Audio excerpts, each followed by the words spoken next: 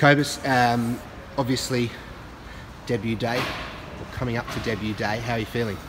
I'm super excited to make my debut for the Leicester Tigers. Yeah, looking forward to it tomorrow. How's it been since you got here? Obviously a bit of a slow start for you.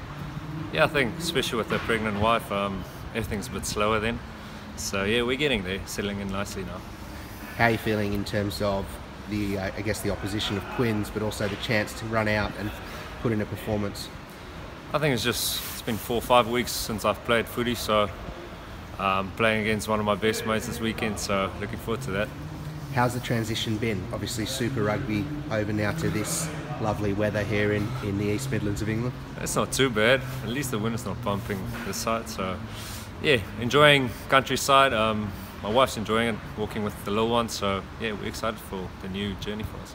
And then Leicester Tigers as a whole, what are your first impressions? Very family orientated, so that helped us a lot, so getting there, getting up and going, so yeah, now I have to deliver this weekend.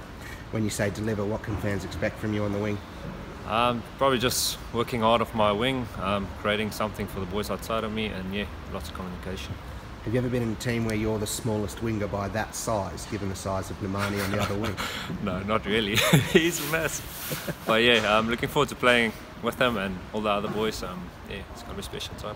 Obviously, Freddie Stewart's a young bloke making his way up. Have you already thrown an arm around and shown him? Yeah, we've had a good conversation on the field just now. So yeah, I'll help him a bit at the back tomorrow. So yeah, but if you want to make it big, you have to throw him in the deep end and see what he comes up with. So I'll throw some stuff at him and see what he brings out for the team.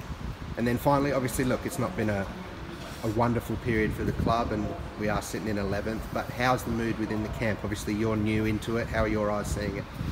The boys are, it's probably last game, so everyone's just a bit chilled at the moment, but everyone's keen to take this to the next level, Leicester Tigers. So I think this is a right step for us as a team, as an organisation, so looking forward to what the future holds for us.